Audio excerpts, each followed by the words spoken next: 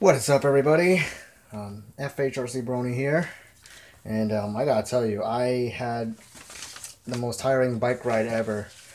I rode my bike to from Bellflower all the way to Eastern Los Angeles, and that took me about 2 hours just to get this one for a guy because he was asking for a trade and stuff.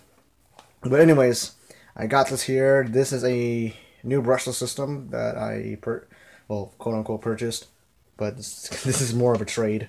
But this is a XTM Racing brushless power system, short course truck. It's a 4-pole 550 brushless motor, and now I know you guys said you may heard me say that I'm pretty much gonna be sticking to Castle, but I figured why not try something a little bit different here. So, and this one's a little bit cheaper than the Mamba Max Pro that I originally owned. That doesn't work anymore because that caught on fire. But I still got the motor with me. I'll show you that right now. Here's the motor. It's still working fine. This is a 5700. Where is that label? Oh, here it is. It's a 5700 kV motor. 10 cell to 3S LiPo at the max. So, pretty good motor for a full 4-pole. So what I'm going to do is I'm going to be unboxing this. Before I do, this one is originally open, so it's pretty much an open box, slightly used. The reason why he wanted to give it away because he had I think a Slash 2-wheel drive. I think he told me that, but it belonged to his son, and he told me that it was too fast for him. 60 miles an hour and stuff like that, and I gotta understand that. Keep in mind, sometimes little kids cannot handle that much power on a car. It's just like putting a V8 inside an Honda S2000 because, it's hard to control. But anyways, I'm going to do an unboxing, and yeah, here we go. This way, okay.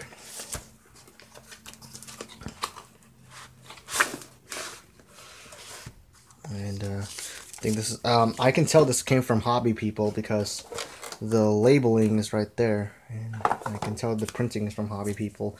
And unfortunately, speaking of Hobby People, they are out of business now. So the only one that's available is in Fountain Valley, which is 15 minutes away from where I live. This one's just basically talking about the stuff that you basically cautions and stuff you shouldn't do and what you can do to avoid it. Let's go take a look at the ESC. Gotta get this out, man. Hard to. I don't want to pull any wires. Let me pull it over here. Okay, that's a bit better. All right, here we go. This, I don't know for sure, but I think this is the same ESC that looks like from Hobby King. I don't know. Don't quote me on that. But let's see. Man, they really packed it down here just to get. All right. So here's the motor. It's a 4-pole 550 brushless system. Brushless motor. So, pretty torquey motor, I should say. I don't know the kV on this one. I think it will say here on the thing here. Factory wire, so it's waterproof. 3S LiPo compatible. Fits on 10 scale 2-wheel drive and 4-wheel drive or all-wheel drive trucks. So, I want to get this one. The start guide.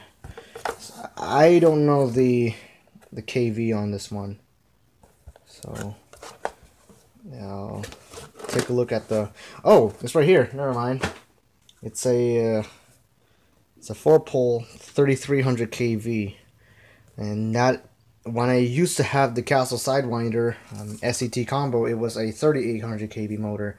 So I don't know for sure, since I'm sort of new to brushless systems, if that ESC can handle a 5700 kV motor like this one.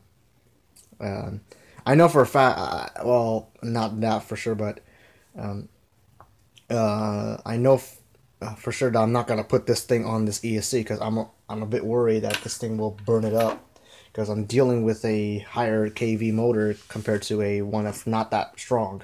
So just to wrap it up, this unboxing, we got the instruction manual, we got the motor, and the ESC.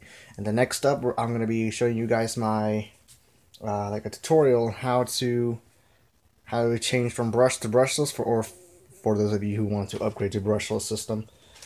So yeah, that will be coming up later after this video. So I'll see you guys there. Oh, by the way, this one is using Dean's connector, and I don't have to worry about it because I'm going to be using a Venom LiPo. And the Venom LiPos, I actually like this LiPo battery. It's the fact that the connectors, man, taking these things off is a real pain. But anyways, this is not a full connector. Let me go get my Altoids box where I keep my tools in. Parts.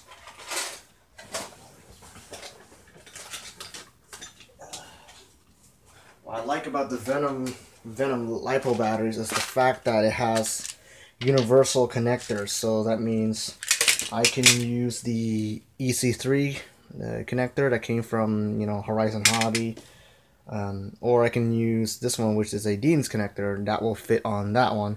And then currently on this one has the Traxxas connector, so I'm going to swap that out and put the Dean's connector in so it can fit on that one.